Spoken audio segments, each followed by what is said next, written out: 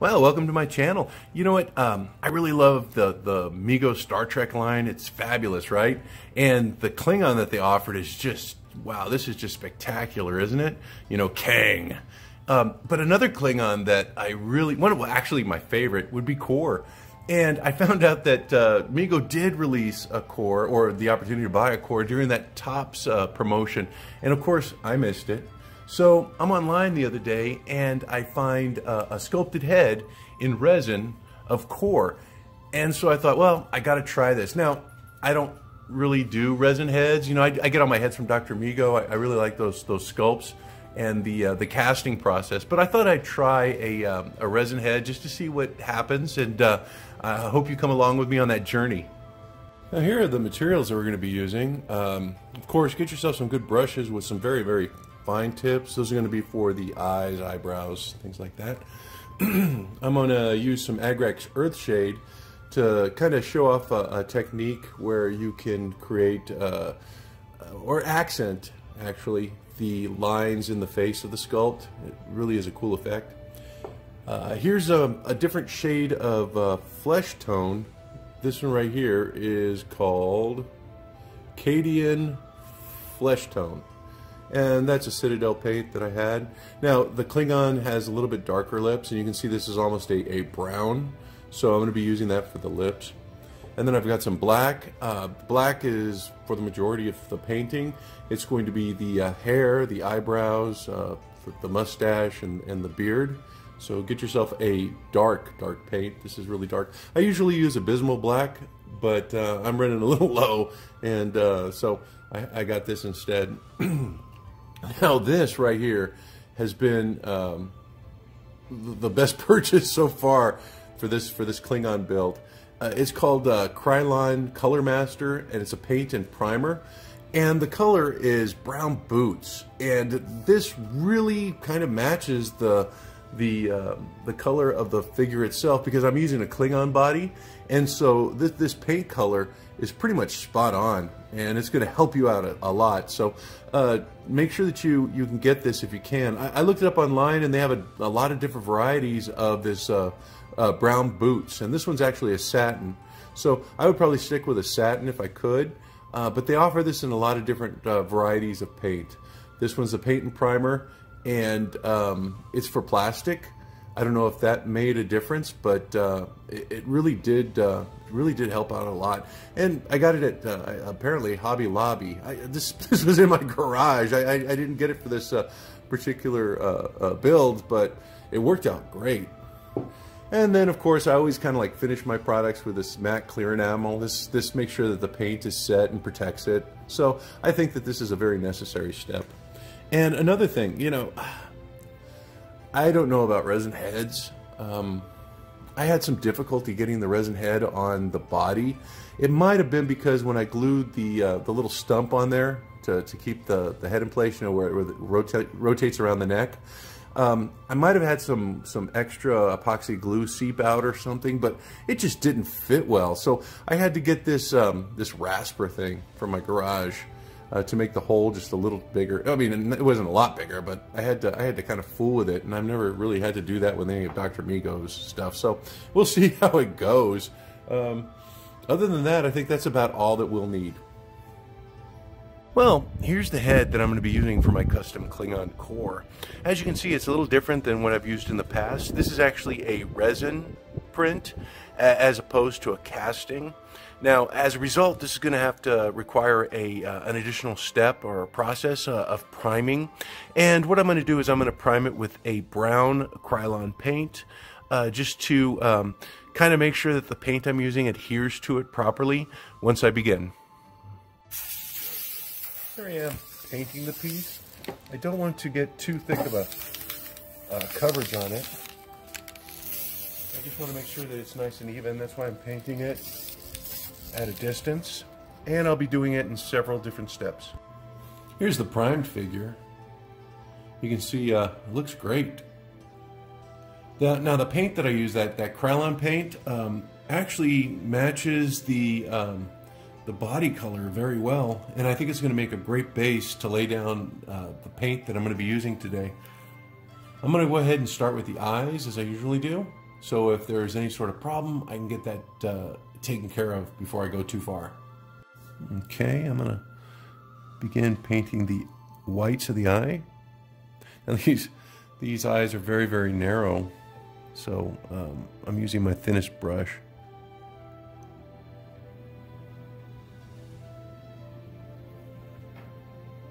Now the actor that this sculpt is based off of, John Colicos. Apparently, the producers over at CBS, you know, the guys in charge of Star Trek, gave him a call and asked him, so what's the Klingon going to be like?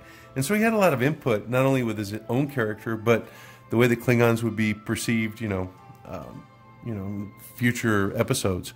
Originally, they had planned to have Kor as a kind of like a continuing figure.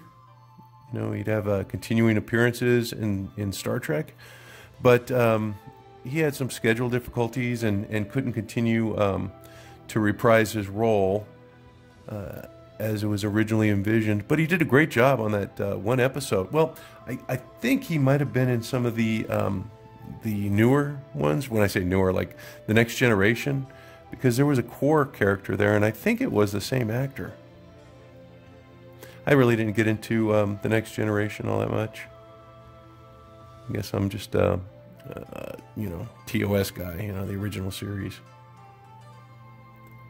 But from an interview I saw of John Colicos, he had kind of like thought of these Klingons as like the old Soviet Empire, you know, and he kind of patterned his character after that, kind of like a Genghis Khan guy. Well, that looks pretty good.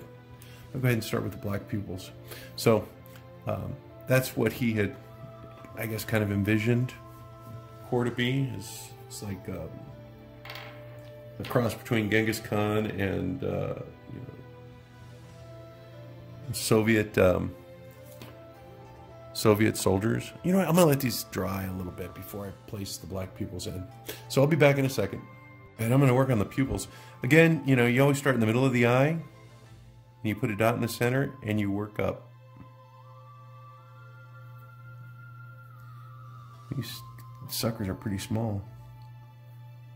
Get a little more paint on there.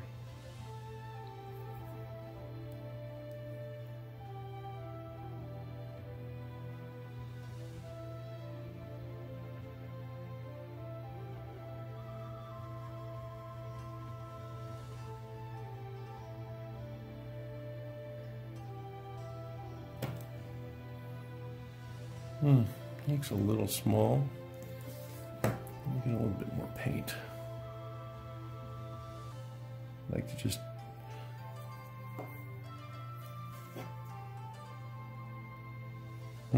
looks like I added too much water. Hang on.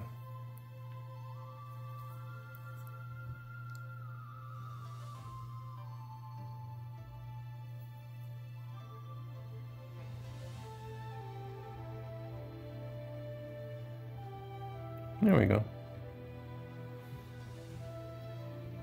Looks good. Let me go ahead and get the other one. Trying to keep them in the relative same space. Again, in the middle of the eye and then moving up.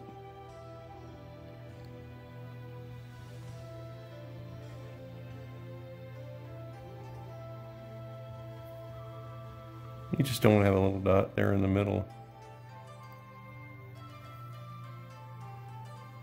And if you get a little on the upper lid, you can always go back and clean that off.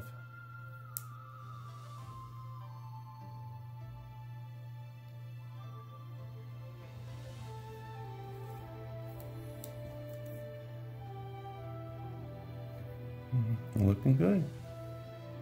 I'm gonna go ahead and let those dry, and then I'm gonna get on the eyebrows, I think. You know what? I don't know, they look pretty good. I think I'll just take it to the next step. I'm gonna go ahead and work on the eyebrows. And these Klingons have some crazy eyebrows. Goes all the way across the top.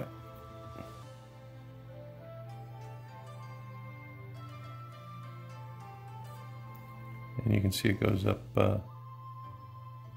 has a little wild one there. And then it also Goes down and around. I'm gonna put a picture of John Colicos with his makeup and those crazy eyebrows. Actually, I think that's pretty good. I need to fill it in right here.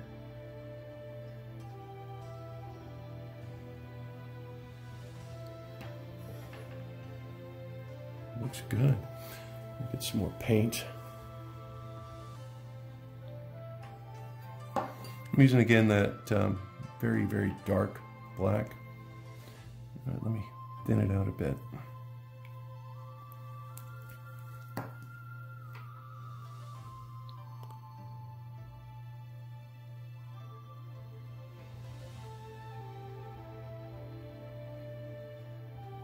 Yeah, this is a fun figure to paint. I would definitely recommend that you try it.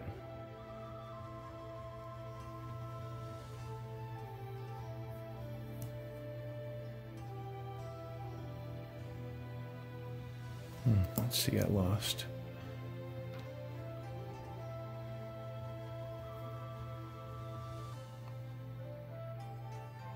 Very easy to trace. The sculpt itself has a lot of detail. Boy, he looks evil, doesn't he? Okay, let's see if I can get his mustache now. You know what, I'm going to try the chin. There's like a little division there.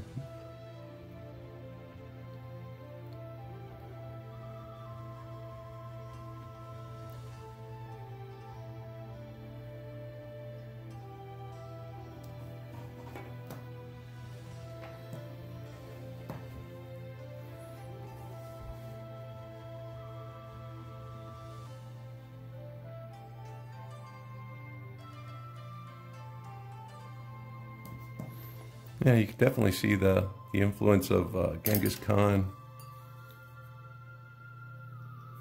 that John Colicos wanted for this character. You know, that conquering species. Klingon. You know, they made him a lot more alien looking with the ridges and things. I really never liked that look. I mean, Worf looked pretty cool. I will give him that. But,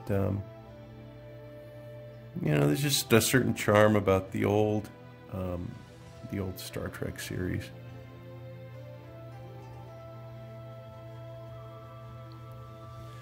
As I said, these guys are, this miniature is pretty easy to paint.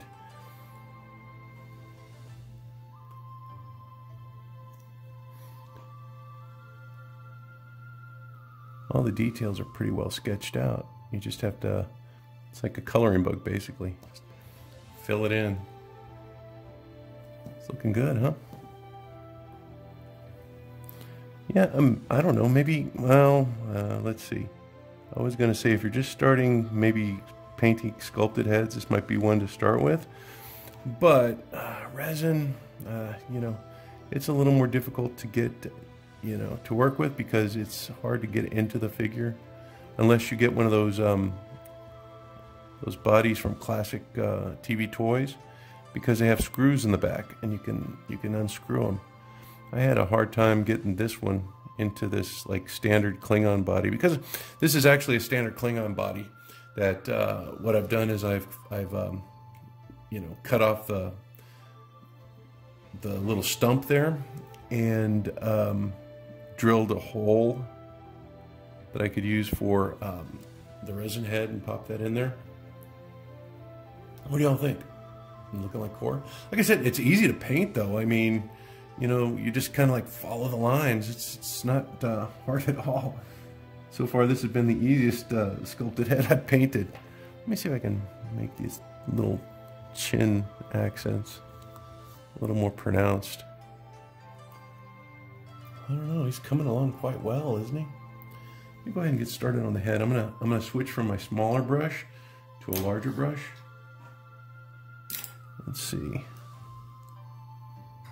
we go.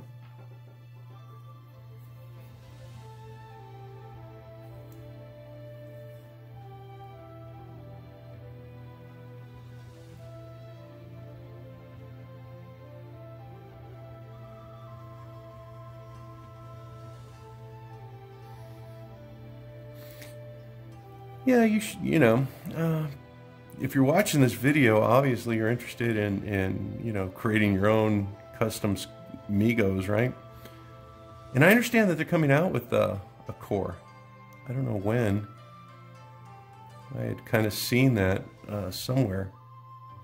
I don't know if it's going to be a Topps exclusive or what's going to happen with the Kor, but you definitely need more Klingons. I'm also looking at putting together one of the old Klingon heads with a new body and the new outfit, because I think that would definitely be cool. He kind of looks like, I think it was Koloth. You know, the old Klingon looked kind of like Koloth.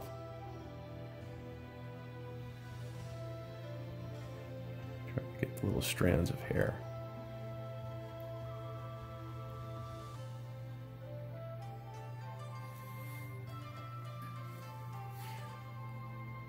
A viewer to my channel was like talking about an alternate way to paint the hair, and I think he posted it on one of the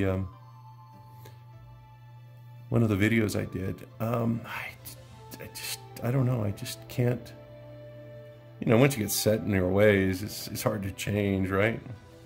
I was going to try it on this video just to see what it was like, but I don't know. I just, I'm an old dude. It's just like, if it works for you, I say great. Paint the way that you paint. Keep it comfortable for yourself, because you're gonna, it's gonna take a while.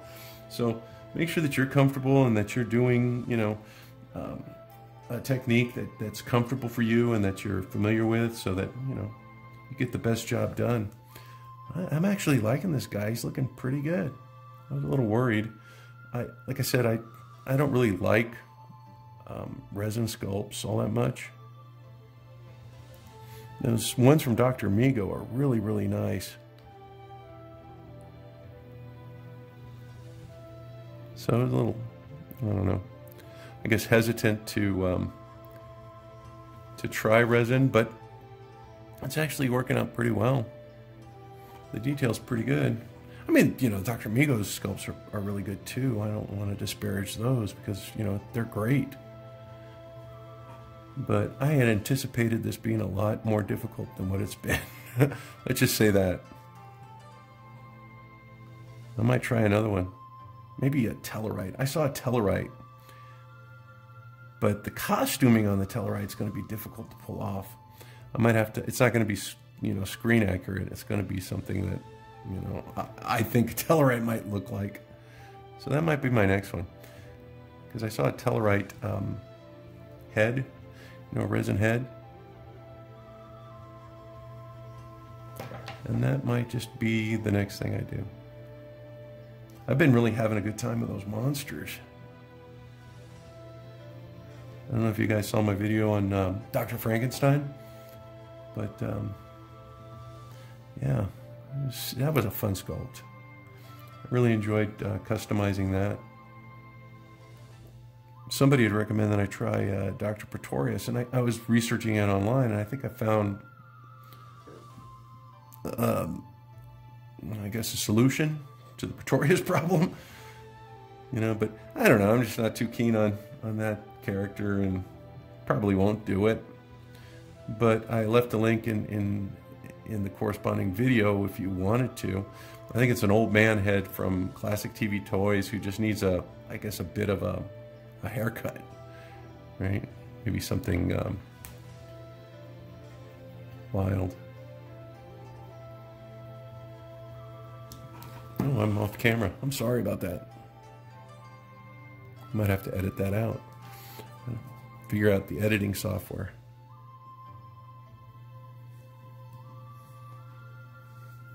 Looking pretty good. Like I said, this is a lot easier than I thought it would be.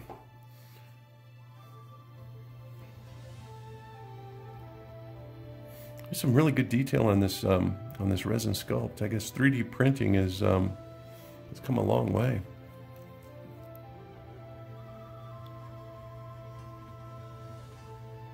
I can't remember where I got this one. I think it was on eBay, definitely, but I think it was Reliving the Past Again or something.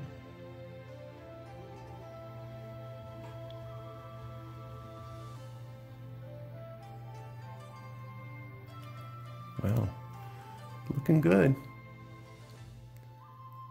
This is where you make a mistake, when you get cocky. So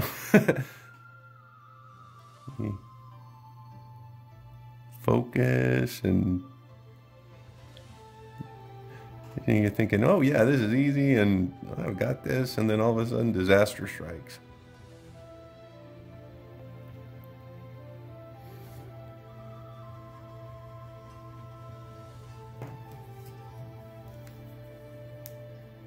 Well, I must say, this guy is looking good. Let me see if I missed anything.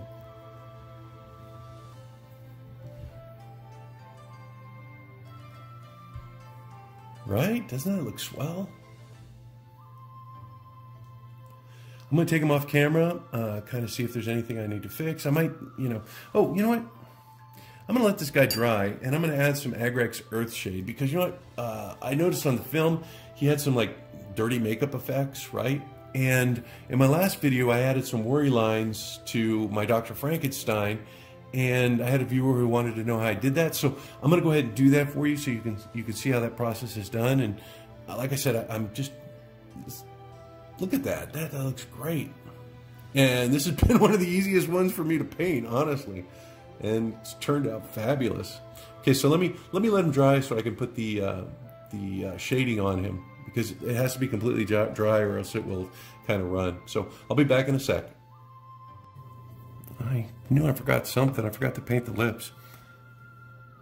So again, on this one, I'm going to use like a flesh tone that's actually a little bit lighter than what he's got on the skin, because apparently that's the look that was done by the makeup artist for John Colicos. And once I get my Agrex Earthshade in there, it's going to look good. Yeah, that looks great, doesn't it?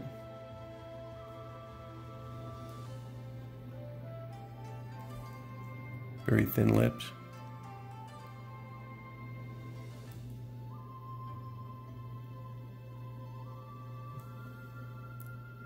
It's looking good.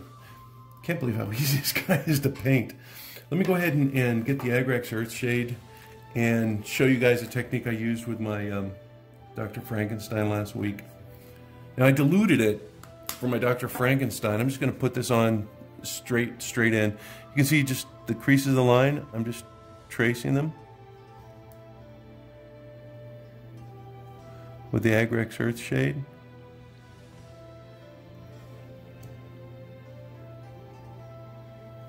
Let me go ahead and put a little more on my brush. Gives you that dirty look. Take a little bit off.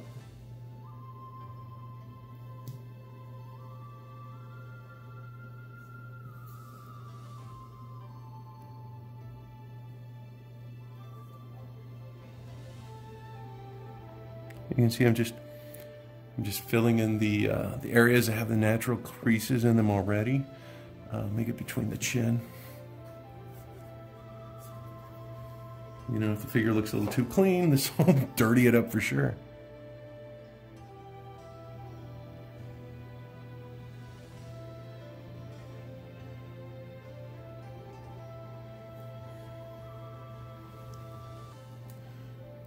Let's see how that's looking. Let's see.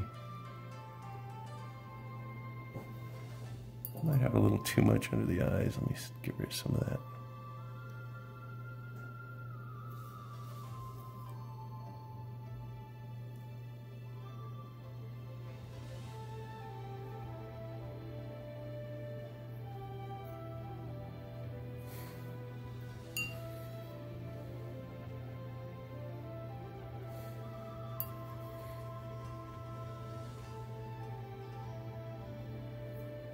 Do his forehead.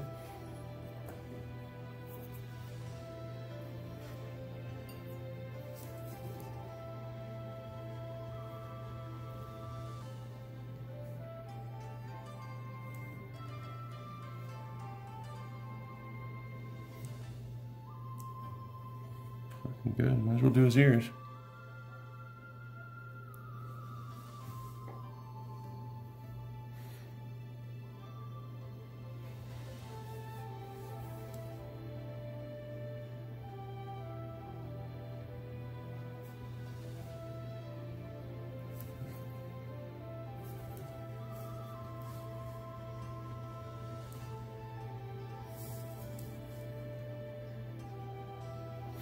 You can see how I just kind of like went around to all the natural contours and the crease lines that were already there, and just kind of used the Agrax Earthshade as kind of like an accent for those creases. Job done, I think. I can't believe how easy this was. I'm gonna have to try another resin head. Maybe I just got lucky, I don't know, but this guy seemed to be very, very easy to paint. Let me go ahead and get him in his outfit. I'm gonna seal it too. I'm gonna put on some of the my clear enamel, right, my matte, just to solidify or keep the paint job from set it, whatever. So I'm gonna go ahead and do those two things, and I'll be back. Boy, I just can't believe how easy that was. Something else. All right, see you in a sec. Well, here he is. I have the matte enamel applied to his face, his head, just to preserve the paint job. But yeah, I can't believe how easy that was to do, and he looks great. Very, very pleased. This will definitely not be my last resin head that I paint. I guarantee that.